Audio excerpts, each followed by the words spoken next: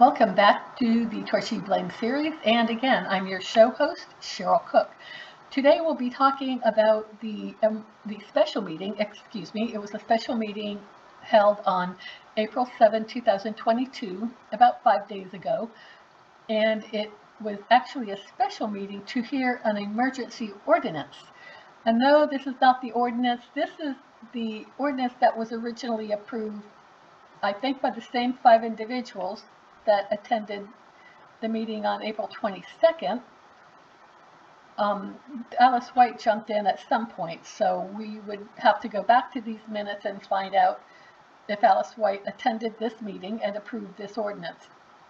So as you can see, this is the title, and they are repealing and replacing, of course, the ULDC. Their favorite thing to do is to destroy your ULDC, and they're doing it by wordsmithing. But this time, this is, excuse me, to completely remove Chapter 45 and replace it with Chapter 45. So it's all about trees. And here we see the legislative text. This is the first page. Let's make it a little bigger here. And this is all, of course, on the calendar. Excuse me, and there's the title of the ordinance, recommended action, continue ordinance to second reading. We'll know whose recommended action this is. Be that as it may, it is under A. Jerome Fletcher II, the new city manager's listing. So if he requested this second reading of the ordinance, which is what the meeting was about, which is ordinance 2022-11, then if Mr. Fletcher has some responsibility in this situation. Now let's see, at its special meeting on April 4, 2022, which would have been the day before, right? This meeting is being held the 7th. So 3 days before, the Commission discussed the effective date and implementation of ordinance number 2022-46, pertaining to tree regulations, which has an effective date of 45 calendar days from adoption, or April 8, 2022, which would have been the day after this special meeting for an emergency ordinance. During the meeting, Commission decided that the effective date of the ordinance, ordinance 2021-46, be delayed, as the existing effective date would not provide adequate time for builders to transition to a new and extensive tree code and permitting process. As the effective date of the new regulations is April 8, 2022, an emergency ordinance is necessary to achieve the needed postponement. Per Commission direction, the City Attorney has drafted this new ordinance to extend the 45 days to comply with the new tree ordinance for the builders. And this ordinance was written by Amber Slayton to amend Section 8 of ordinance number 2021-46, changing the effective date. So now they're cannibalizing their own ordinance, which repealed a section of the ULDC, your city code. All right, so what we're going to do is a few screenshots before we put a few edits, or an edit, we're not decided yet, of this actual meeting from the special meeting for an emergency ordinance. You see how Amber Slayton's kind of slid that in, and oh, she remembered. If you held an emergency hearing to hear the emergency ordinance, then you could ostensibly hold the meeting immediately. And because Ms. Luke and Ms. McDowell are so brilliant, they decided to hold a special meeting, although they didn't know that a special meeting would allow for more notice to the public, actually only a 24-hour notice instead of an immediate notice. So there's Ms. Slayton going to bat for Jill, Luke, and Miss Debbie. Okay, so we're going to be pulling sections of the original, the ordinance, and we're not going to get into the body of it per se. And this is the 2021-46. This is the original ordinance that removed or repealed the tree chapter from your ULDC and replaced it with the same tree ordinance, with a tree ordinance with differentials. Okay, so we found this, and go back to the ordinance. It's in the backup document, and we're just pulling out some screenshots so that we can do some narration, or I can do some narration before I present the edits from the meeting. Whereas the City Commission held meetings on December 3rd, 2018, March 4, 2019, September 17, 2019, November 5, 2019, February 3rd, 2020, July 7, 2021, and September 15, 2021, to discuss proposed amendments to the ULDC and Chapter 11, Article 5, Tree Protection Regulations. Now, these multiple meetings are going to come in handy when I present the first edit from the meeting of the special meeting for the emergency ordinance, and that was held on April 7th, but not to be confused with the regular meeting held on April 7th, which was a Thursday. And the regular meeting, it appears from the agenda, they went back to the Tom Jones Proclamation and Recognition meeting. So all that brouhaha, all of those shuffling around of agendas, all just to return back to where we were from my commission. Okay, so keep all these dates in mind, and of course you've already pulled down the ordinance so that you can have it handy and refer back to it. So we can see from the next whereas clause in the ordinance 2021-46, I think it is. And very well thought out, obviously, very multiple meetings to get to this tree ordinance. Whereas on June 8, 2021, the Northport requested the tree protection portion be brought back separately from the entire ULDC rewrite. Actually, what this was is they hired the consulting firm that they are consulting with for the ULDC total rewrite, and they had an extra job for them. And you are paying to have that consultant constantly rewriting the ULDC with your electeds, and the consultant is basically rubber stamping or helping push this nonsense through, and it's nonsense. Who in the world keeps your ULDC? The City Bible is what it's called. This is the rules and regulations for the comprehensive plan. And so picture it, as I mentioned before, the comprehensive plan is kind of a picture outlay of the city where you can put what, and the ULDC codifies in words what the picture is. And so who in the world has a comprehensive plan with the ULDC constantly being wordsmithed for years? So, and that's what happens when they fired the University of Florida. Remember, this is all about getting rid of Cook and DeFranco. So we hired the University of Florida, the evil people, or the haters, in early 2017, fired the University of Florida. And we are now in this, the city is now in this constant drag on the ULDC. It's been years, 5 years, 6 years going on. A total rewrite, and then a rewrite of the rewrite.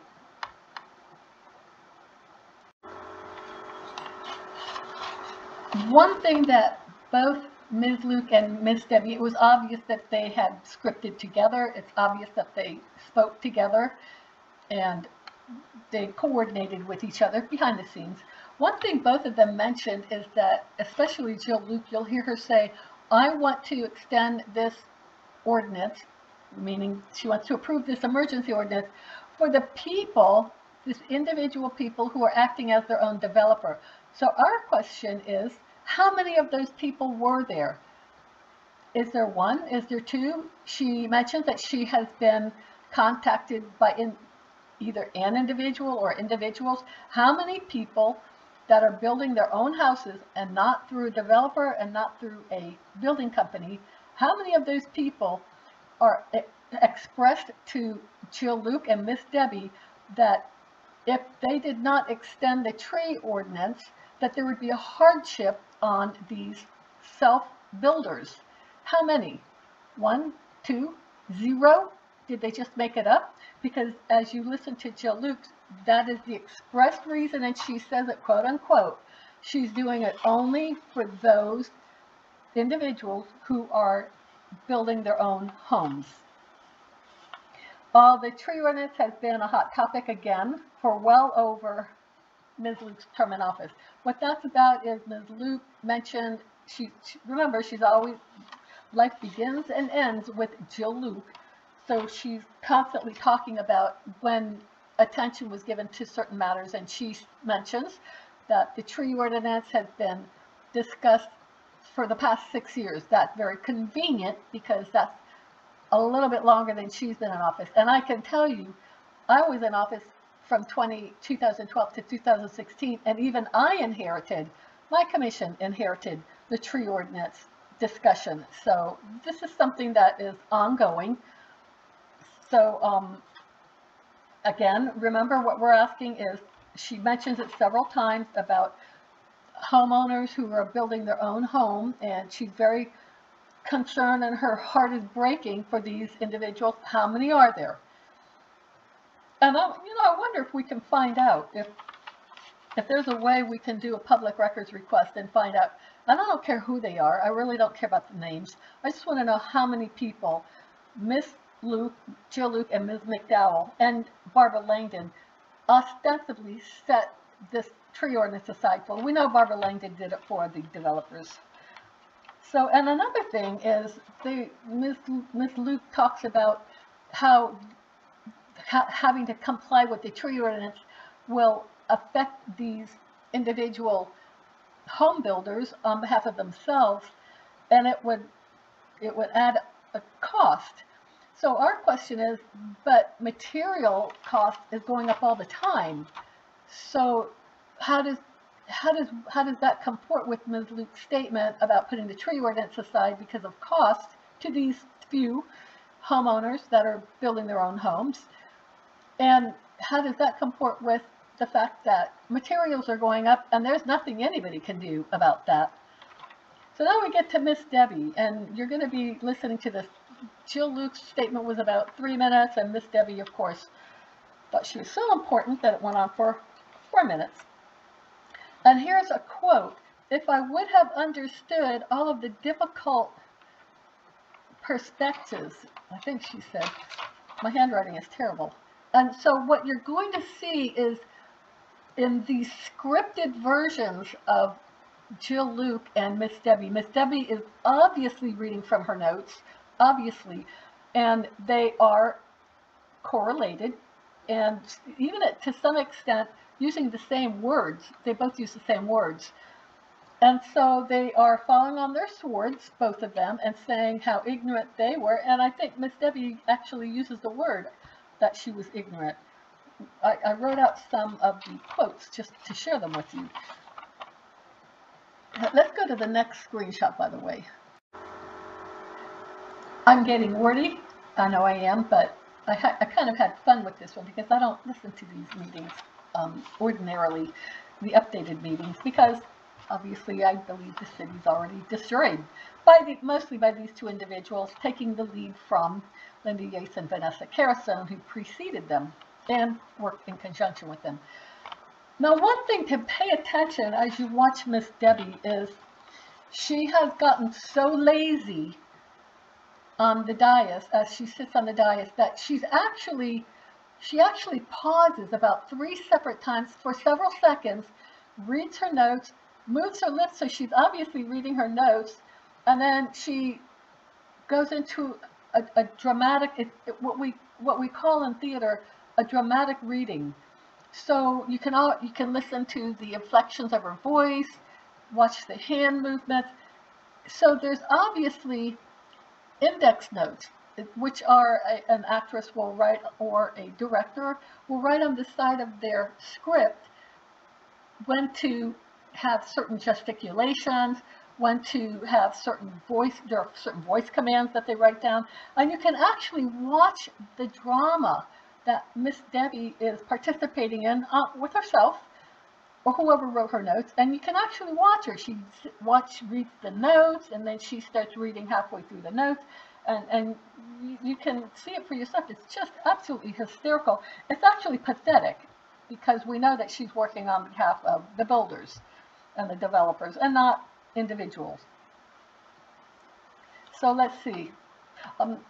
We wanted to point out, she did make the comment, there is a quote, "It was my ignorance," she wrote. And she wrote, this is a process that has to be followed. And what we thought was really hysterical about this is a light bulb moment that Miss Debbie finally figures out people have to follow a process. You don't just snap your fingers and something happens. There's a process involved. And she makes a comment about how these poor individual homeowners that are representing themselves, again, we don't know how many, if any, and how they find out how Miss Debbie actually went back after approving this tree ordinance, went back and found out there's a process to all of this. This is, to me, an amazing self-confession. So let's move on, because I've got several more notes I want to bring out. Okay, again, keep an eye on her reading her notes. Sorry about my own pause. Then there's a quote, then we realized, and just like with Jill Luke, who's the we?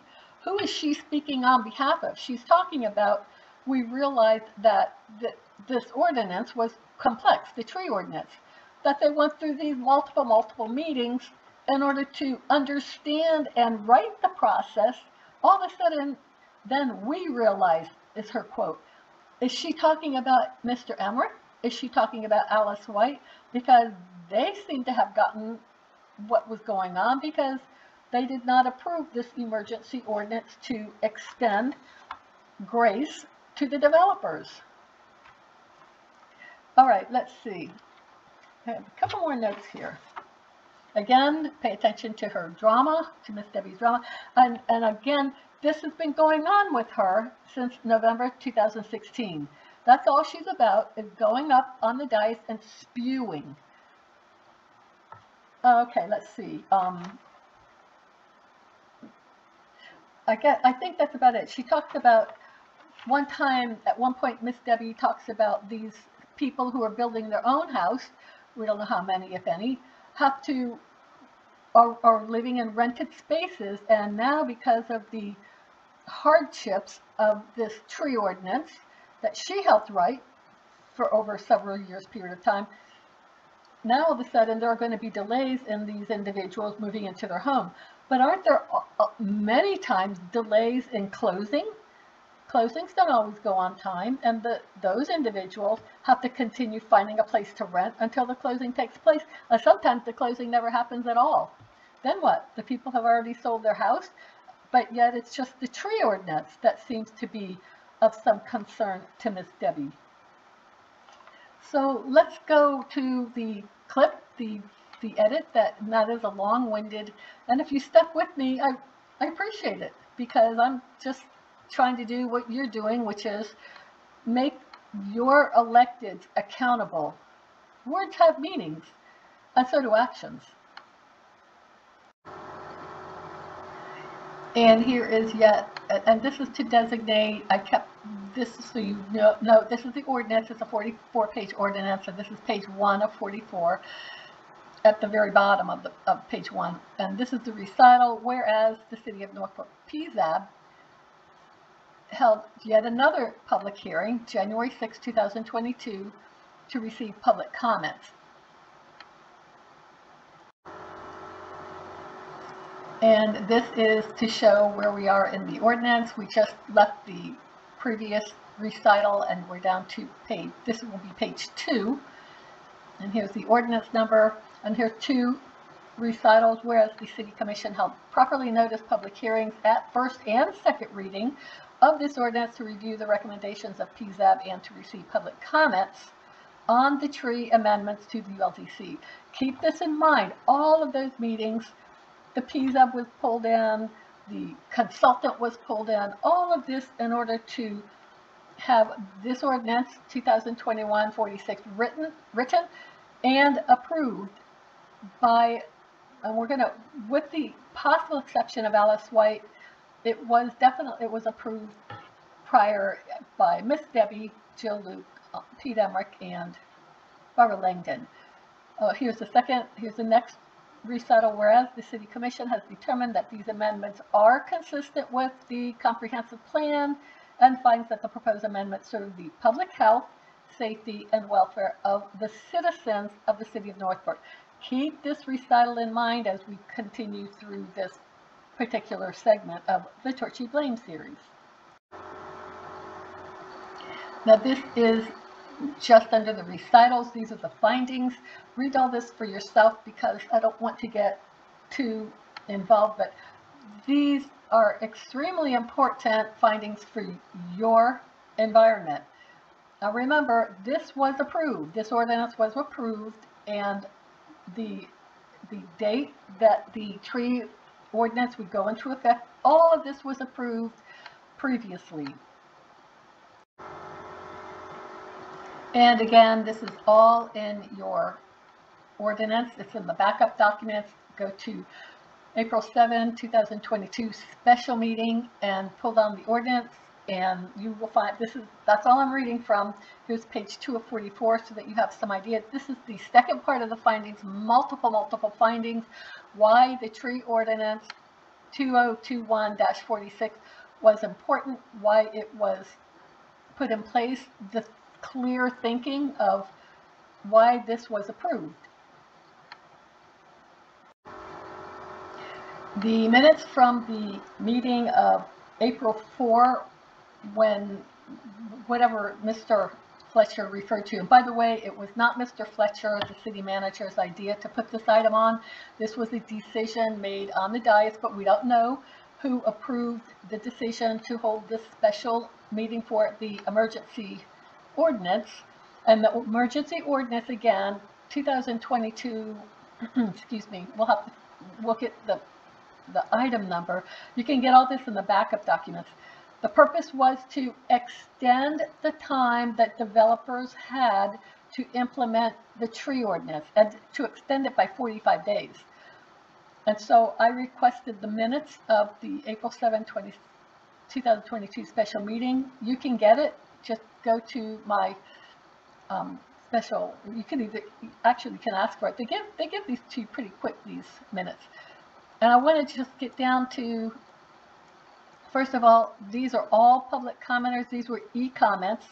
David Alienati, opposition to the delay in this particular emergency ordinance. He objected to it.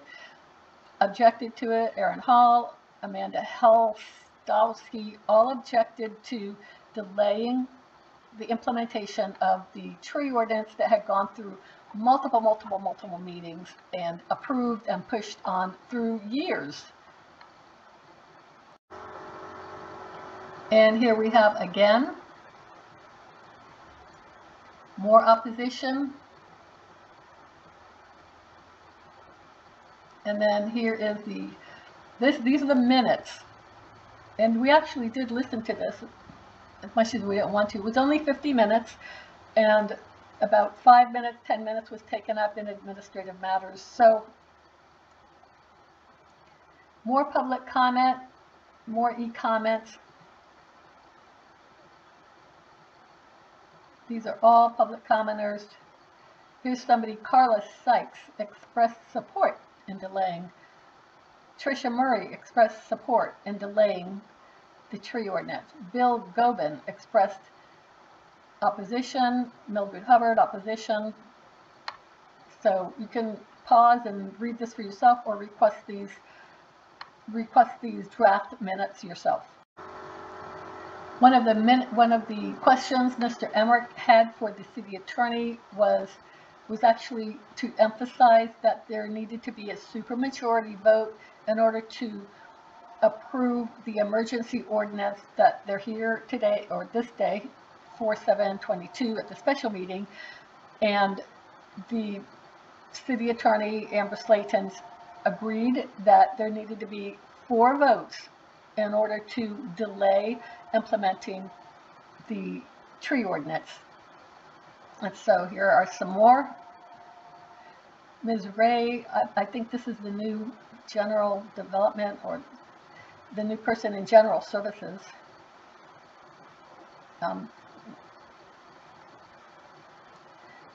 Harry Taylor spoke on the willingness to pay fines and fees for removing protected and heritage trees.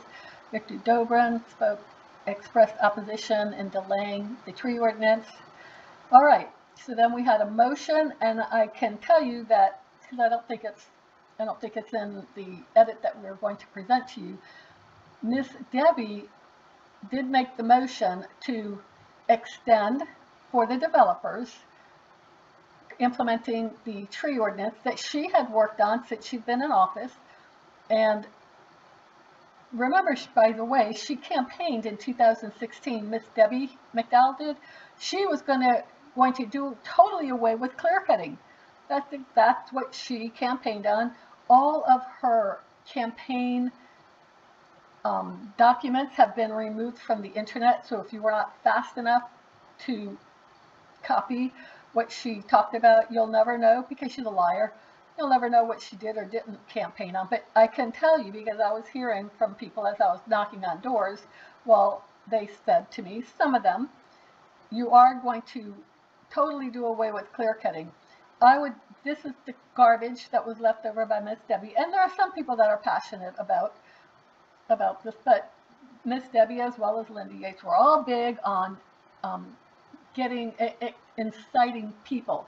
So I'd have to explain to the people, well, it isn't that easy, because you're talking about property rights. The people that own the property, that the trees that you're requesting the trees not be cut down from, they have property rights. So it was an issue that was never concluded. Obviously, it's still not concluded. So Miss Debbie makes the motion to approve the ordinance, meaning the 2022-11 emergency ordinance, meaning let's extend 45 days implementation of the tree ordinance. And it was seconded by Ms. Luke. And the motion failed because Pete Emerich and Alice White said, no, we're not going to extend the ordinance. We've had plenty of time, and etc.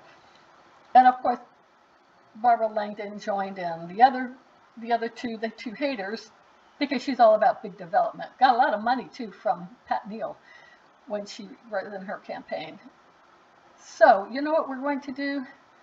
We're going to present that one of our edits right now. And before, let me go to one more screenshot, because I want to point out a few things that might be help entertain you a little as you are listening to this edit from the meeting from 4/7/22, which was a special meeting.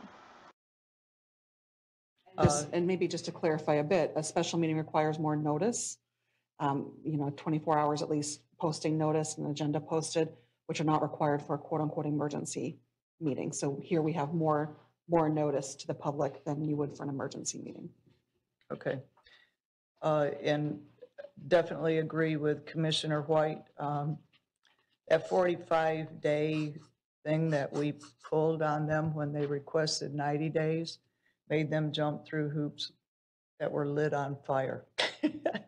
So excellent job on their part. Actually, if we had taken their recommendation of 90 days, we wouldn't even be in this meeting. If we had understood what the complexities were and what other circumstances we might be bringing forward meant at that point in time, we may have made a little more wiser decision for all parties. My reason for wanting the 90-day is not only to comply with what was recommended from our staff, who are the experts, but it really doesn't have anything to do with the developer or the builder. I understand the builder who takes care of those special houses and stuff are trying to work for their homeowner that's hired them, and they're trying to crack the whip to get the contract done. But I've been contacted by our regular citizens who are trying to be their own contractor. who were doing all of this themselves, and they were in the middle of that 17-step procedure, and they were down to the minute dollars of what they could spend, and they'd already looked at, all of the ins and outs of what the tree portion of their lot was going to cost, and this was throwing more hardship on them, and my heart went out to the homeowner that is in that type of situation. Yes, we've been talking about this ordinance for probably 6 years, and anybody who works in the industry was well aware of it coming. I could not accept changing anything within the ordinance, but to allow the time that staff recommended so that these homeowners that are trying to develop and get a home for their family within their budget tugged at my heartstring. And so my reason for this 45 more days is for them and them alone. Thank you, sir. Commissioner McDowell. Thank you, Mayor. Since I was the instigator of, thank you, Mayor. Since I was the instigator of creating the agenda item that we heard on April, Still says audio. I don't know why. Oh, okay. It's off now. Oh, no. It's over there now. Okay. going all over the I'm not going to repeat a lot of the things that I had said at Monday's meeting. But I want to, for the people that are here, for the citizens that are watching, because I'm sure there are plenty. When the commission approved the ordinance on February 22nd with the effective date of April 8th, if I had understood all of the differing perspectives, the homeowners, staff, the home builders of this tree code, I would have made a motion not for the 45 days, but for the 90 days. That was what was originally requested. It was my ignorance on the building process and not understanding that you don't just go get a tree survey and submit it and get your building permit. There's a whole process that has to be followed.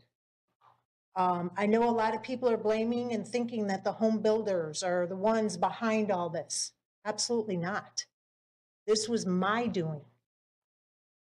The home builders are advocating for their clients. They recognize the hardship that their clients are going to go through. There are many future homeowners who are caught in this middle from the time they have their contract until their permit is issued, and they're going to have to start that process over if we go with this implementation date tomorrow. And I agree with what Commissioner White said, that come May 15th, I am not going to be repeating this. Absolutely not. And if any other commissioner does, I would absolutely agree. No, this is done. This is over. Staff requested 90 days. We made it 45. Then we realized, ooh, there's a lot of other underlining things going on, and go back to the 90 days. The biggest part of this, outside of what Commissioner Luke just mentioned with those private home builders, is this is going to harm these home builders in so many ways if it gets delayed, because they don't have a permit yet. They're still in the process of getting all those documents in a row to submit for a permit. This could jeopardize their contract to build. It could jeopardize their finances associated with that contract. It could also affect their living arrangements. A lot of these homeowners, potential future homeowners, are living in rented places. Those leases are going to expire because they're expecting to move into their home on this date, and this may delay it even more. And with the housing stock that we have, they may not be able to get a place. If I was waiting for a permit to build my home, just like anybody else, I'm sure everybody would want to have a little bit of grace, the grace period to be extended to that 45 additional days. I know I've advocated for getting this tree code done for many, many years too.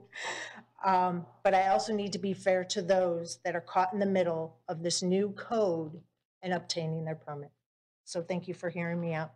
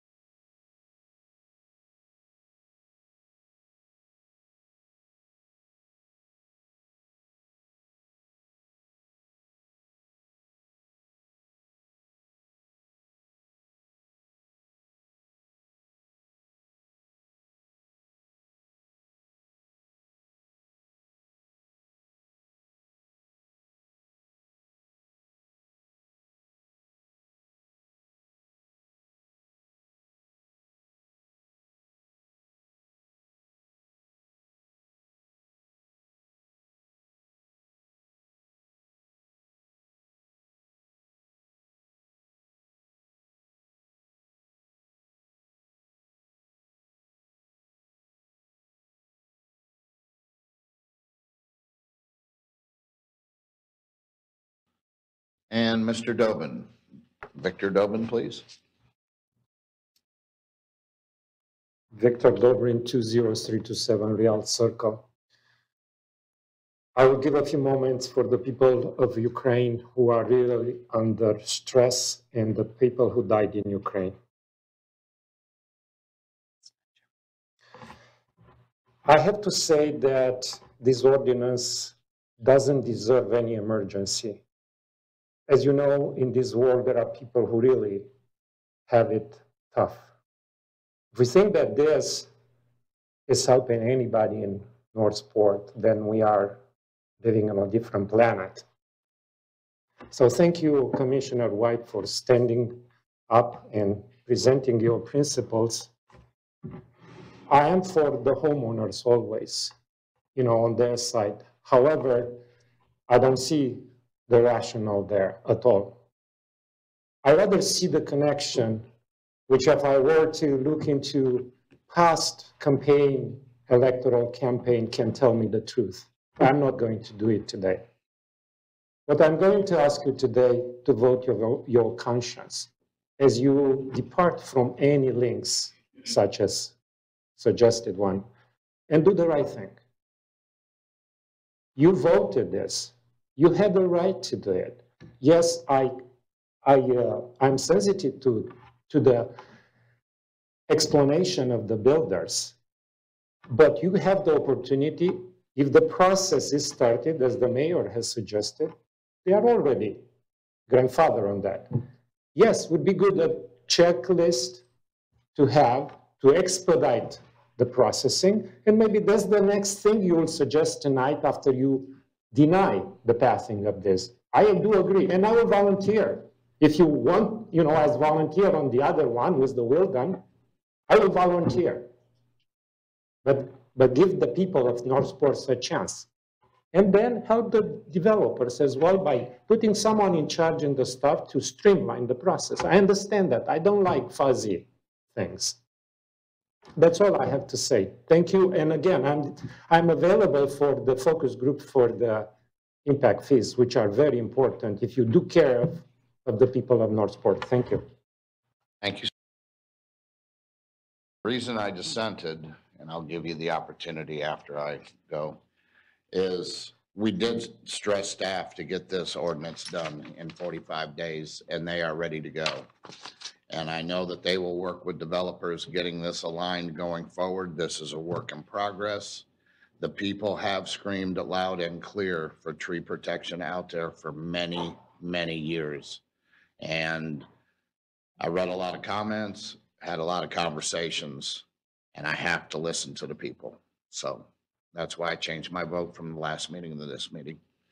Commissioner White?